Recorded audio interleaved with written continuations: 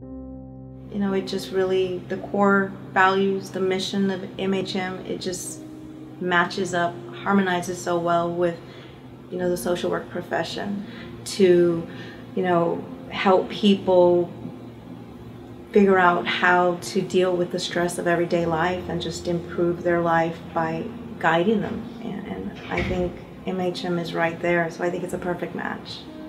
Just the impact we make on the day-to-day lives of the people that come to the clinic, whether they're a medical patient, dental patient with the family wellness, or just social services. I mean, they're coming up. We make a difference. We help ease some of that stress, let them know they're not alone, that someone's here to help them. And you see that, you know, we get to see that, you know, that day or in a month.